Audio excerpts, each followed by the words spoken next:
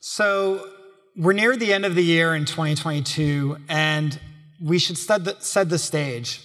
Europe is facing the bloodiest conflict that it's had since World War II, and Asia faces the looming threat of a potential Chinese invasion of Taiwan. We've seen in Ukraine how technology and autonomous systems have changed the nature of modern warfare. So my first question goes to Chris.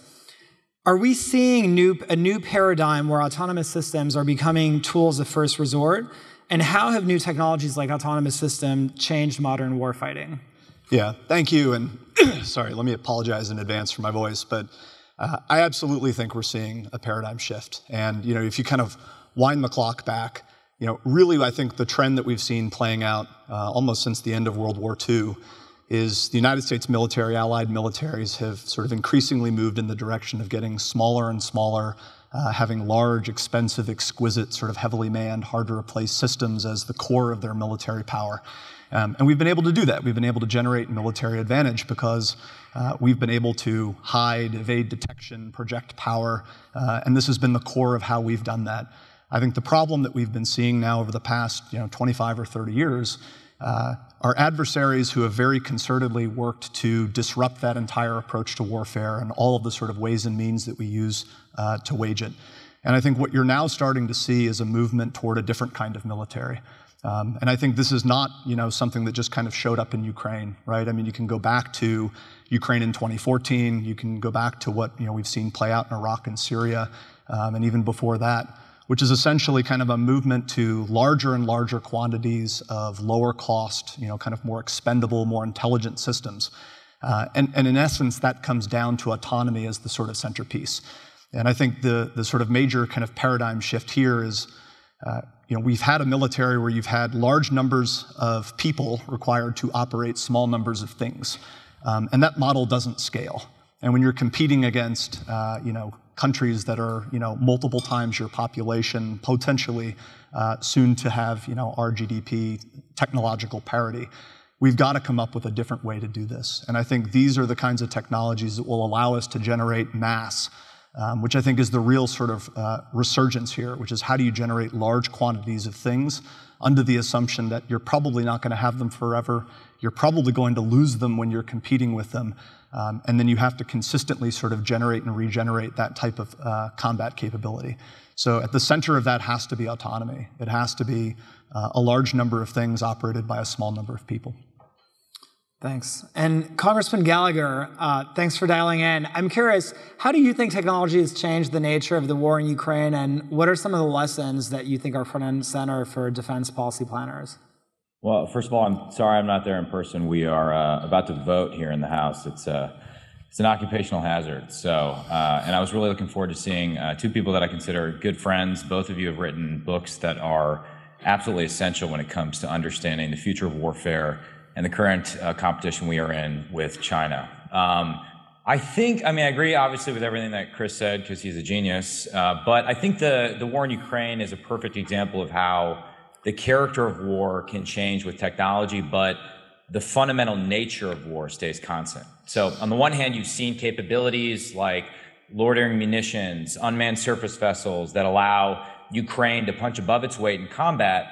You have commercial entities like Starlink, Twitter, and geospatial intelligence companies that have all contributed to Ukraine dominating the information environment. But on the other hand, if you look at what's proving decisive in conflict, it's all the factors that would be familiar to a general from World War II, right? It's unit morale, it's industrial capacity, it's national unity. And from children huddled in subway stations to bombed out cities to civilians executed on the streets, all the ugliest elements of war have returned as well. So despite all the technology that Chris has talked about and all the progress we've made since 1945, warfare on some level is still an industrial affair that's fought by human beings. And when it comes to kind of what lessons we can learn from that, lessons for policymakers, I think there's one that stands out above all the others, and that's the rate at which modern war burns through critical munitions stockpiles. I mean, look, since February 24th, we've rightly provided Ukraine with critical capabilities they need to defend their homeland, but look at the cost, right? The U.S. has expended thousands of missile and targeting systems. We're talking, I think the latest counts were over 8,500 javelins, 700 plus switchblades, over 1,500 stingers. And you think about what that would mean if we found ourselves in a conflict with China over Taiwan, we would quickly go Winchester on critical munition systems. And given that the CCP's theory of victory would likely involve a knockout blow, any Taiwan war in which we want to have a fighting chance would necessarily take a while. It would be a protracted conflict. The only quick war would be a short war would be a quick Chinese victory. So I think, there's two things that come out of that. First, we need to dramatically expand our munitions industrial base so that we don't go Winchester in war. And second, we need to ensure that Taiwan has large quantities of munitions and other critical supplies pre-positioned on the island, right? The same thing that makes Taiwan difficult to invade makes it very difficult to resupply. There's no Poland next door that we can resupply through. So that's a huge lesson we need to learn from Ukraine, and I'm just not convinced that right now Congress has internalized that lesson or that we're moving with the requisite sense of urgency. So how have you both seen U.S. policy evolve over the last decade? And from your respective vantage points, do you see the current geopolitical climate changing U.S. policy on critical technologies like autonomous systems moving forward? Chris, I'll jump in. Yeah. I think U.S. policy is starting to understand that these are the kinds of technologies that are really going to make a difference. They're not going to be the sole capabilities. There's a lot of other things that we're going to need to be successful. But I think there's a realization that in many respects, core technologies that are being developed outside of national defense need to be brought inside. So you're starting to see things to make that easier. But it's still not getting to the kind of scale that we're going to need to get to the type of solutions that Mike's talking about. It's all well and good to do small little pilot projects and prototypes, but you've got to get to production. And it's not just production of things that we've had, 25 or 30 years. It's things that we need to be producing now that are new, so that we have them in the coming years. I think in terms of kind of the policy piece of this. I mean, a lot of it really comes down to whether we have the seriousness to spend the level of resources required to buy at scale. Nothing really matters unless you're able to generate the kind of mass that Mike is talking about that the Ukrainians need now. And I would say that's kind of the double A ball version of what I think we're talking about in sort of an Asia-Pacific scenario. Makes sense. I just would only add, I sort of think it's Dickensian. It's the best of times, it's the worst of times, right? I mean, on the one hand, there's a lot of people with resources and energy and ideas that want to get involved in the defense space, and they see the incredible work being done at Anduril. They see the notable successes of certain companies like SpaceX, and I think there's more people interested in this that wouldn't have been deploying capital in that space before.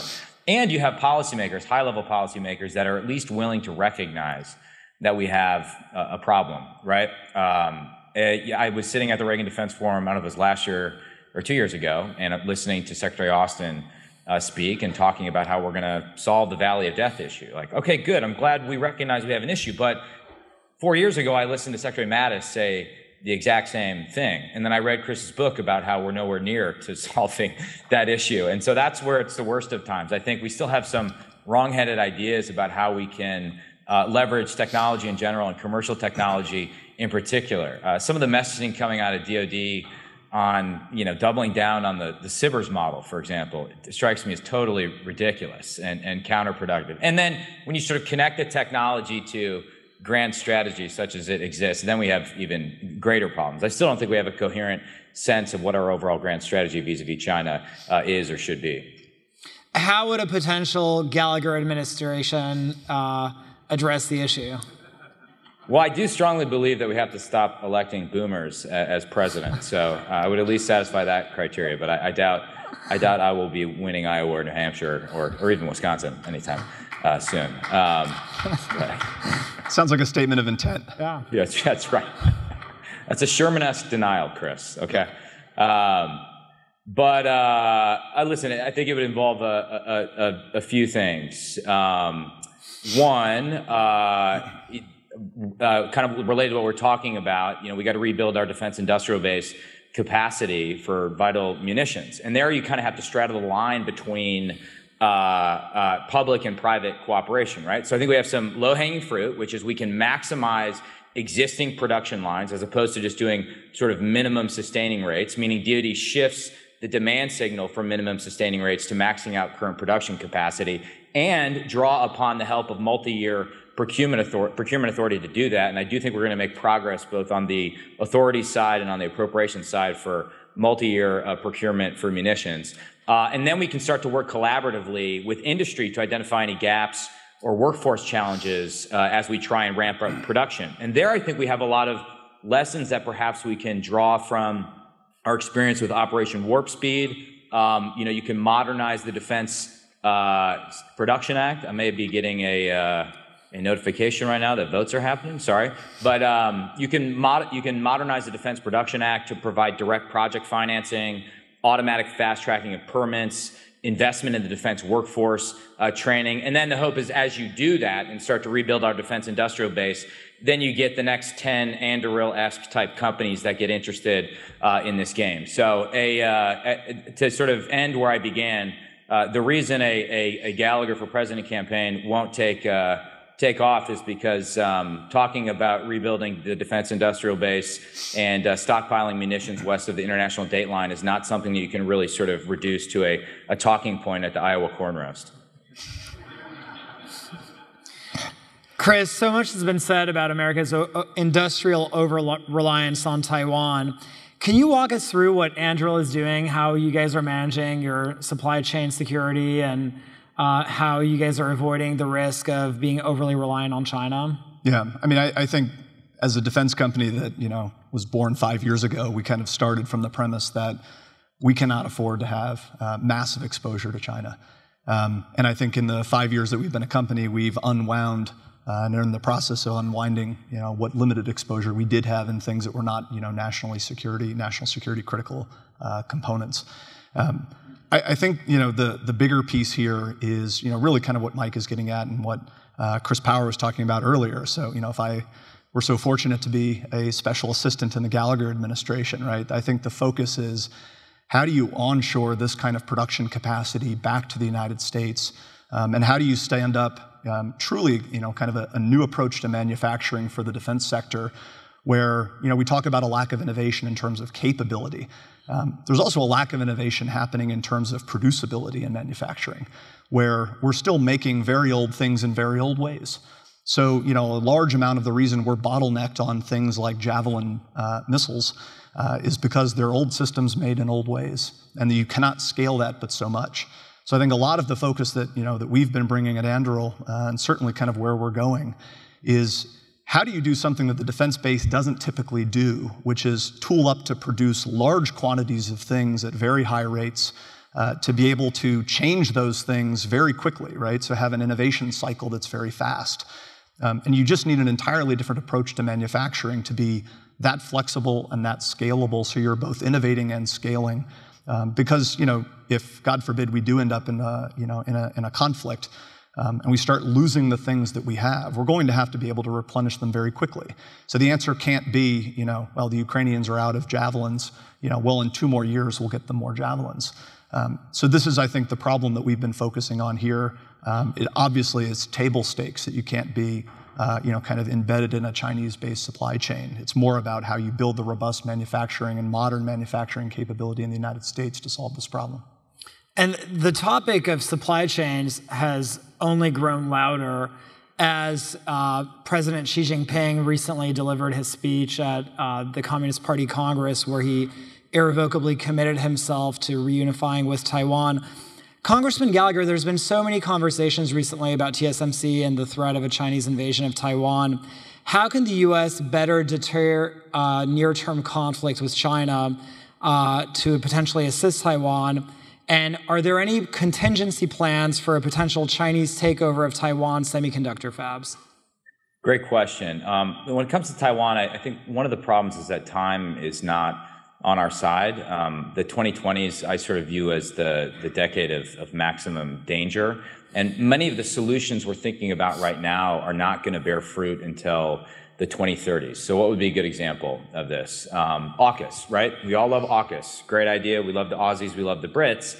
So I'm all for AUKUS. But, nuclear submarines, built and operated by the Aussies with our help are not going to be patrolling the Pacific until the late 2030s at best. So I think we need to take the urgency we have to deliver submarine technology to Australia and match it in other areas as well. Chris is talking about some certain systems, right? Take energetics, right, which are a broad category of explosives, propellants, and pyrotechnics, things that make missiles go far and go boom. The problem is DoD is still largely using the same energetic material developed in the 1940s. And a third of that material is produced overseas with supply chains reliant on China, of course. So that's a huge problem that I think we need to shore up in the near term. We need to have some sort of AUKUS energetic initiative that could pool resources and collaborate so that we can produce new energetic materials and then eventually develop kind of long-range missile systems that could be put in Australia's Northern Territory or fielded in Alaska. And as for other things related to Taiwan, plan A, B, and C should be to move heaven and earth to actually deter an invasion, right? The lesson of Ukraine is that deterrence failures are very costly. But failing that, we need to be prepared to go to the mattresses to defend Taiwan over the long term because it's in our vital national security interest to do so. So, I understand the point that you need to plan for every contingency, but it seems pretty clear to me that there's no way we can just let the CCP come to control TSMC's production capacity or take it offline or destroy it. It would hand them the ability to economically blackmail the entire world, dictating who gets to participate in the modern economy and who doesn't. So it's all the more reason we need to ensure that it never comes to that. So my last question to both of you is, what are some other areas other than autonomous systems that you think aren't getting enough attention and are flying under the radar, and that you also think could have outsized impact on U.S. defense policy? Yeah, so I'll answer that question a little differently and kind of want to comment on something Mike just said. The United States military that we have right now is mostly the United States military. God forbid, people talk about a crisis in the late 2020s. That's what we're going to war with. I don't think that necessarily has to be the case. There's a lot of things happening now in terms of modernization, kind of new programs that are being started. And to Mike's point, those things are going to deliver in the early 2030s. And there's a lot of folks patting themselves on the back in the DoD saying, like, man, we're really moving at the speed of relevance. I think the challenge to industry, and particularly non-traditional industry, is how do you actually develop and field en masse new systems over the next 2, 3, 4, 5 years that create an alternative pathway for us. I don't think that's like, requiring the invention of new physics. Like, this isn't witchcraft. Like, there is a way that we can do this if we are serious. And that's the piece that I would foot stop. Like, we have to be serious about this. And I think, what we're seeing in Ukraine right now, the speed that they're innovating, the speed that they're fielding things, that should be a lesson that we can take back to ourselves to say, it does not have to be the case that we are going to war in the late 2020s with what we have in the early 2020s. And if that's where we find ourselves, then shame on us. Well, you don't have to defy the laws of physics, but it is still rocket science, Chris. So it's very, very difficult, quite literally. I think something you started off by saying, Chris, you talked about sort of, the need to have less humans on the battlefield. I think at some point, and I say this as the ranking member of the Military Personnel Subcommittee, we're just going to have to come to grips with the just rising costs of human beings in DoD. And it's not just the cost of your average soldier, sailor, airman, and Marine. It's the 813,000 DoD civilians, the massive bureaucratic bloat in OSD, in the Joint Staff. I mean, that is just sucking the life out of the building and sucking our focus away from actual war fighting. So that's one thing.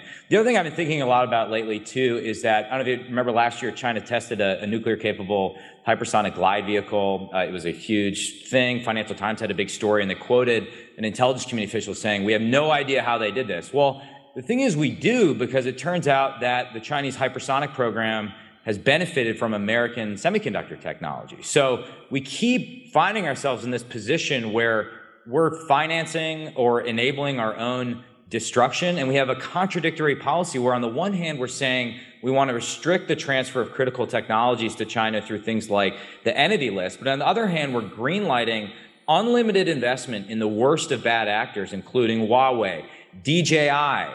You should have seen the lobbying effort against my DJI drone ban. I mean, it was just crazy. We're investing in Chinese defense contractors. So figuring out how to resolve that contradiction, figuring out how we have sensible controls on outbound investment on U.S. capital flowing into Chinese entities and funding effectively the PLA modernization and communist genocide, I think it's going to be a very difficult thing that we're going to have to tackle in the next Congress.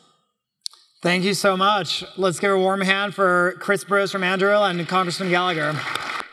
Thank you.